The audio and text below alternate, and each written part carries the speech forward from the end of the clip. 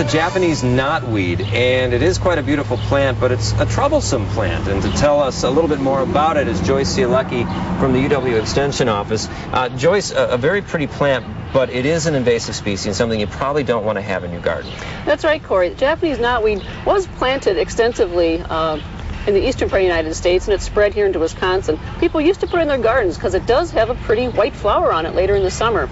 But it is quite an invasive plant. It has rhizomes that can spread up to 65 feet. There'd be underground roots that can spread 65 feet, and its regular roots can go down at least 9 feet deep. So once you get it in and it becomes established, it can be very, very difficult to get out.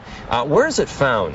Well, generally it's found, aside from people's gardens, along marshy areas and wetlands, and that's why it's a concern. We recently found out that this plant can produce viable seed, which means seed that will germinate and sprout. In the past, we didn't think it could do that. So now it's a big concern. It has a great potential to actually start clogging some of our waterways. Okay, and how would you get rid of it? What's the easiest way?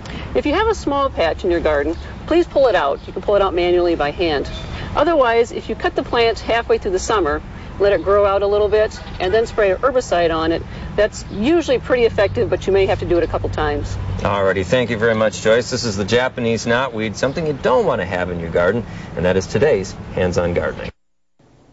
Now, to us novice gardeners, it kind of just looks like another weed or plant. Yeah. How would you tell exactly if well, that's... it was hard for me to tell, and I know it has kind of some reddish stems on it, but before if you see something in your garden that has kind of the reddish stems leading up to the rounded leaves, don't go hacking everything out of the garden. Just call the extension office and they can come out and identify it for you. But again, the important thing is to get it out before it becomes established. Otherwise, you're going to be trying to pull out something that goes down 8-9 feet, and that's hard. All right, thanks, Corey.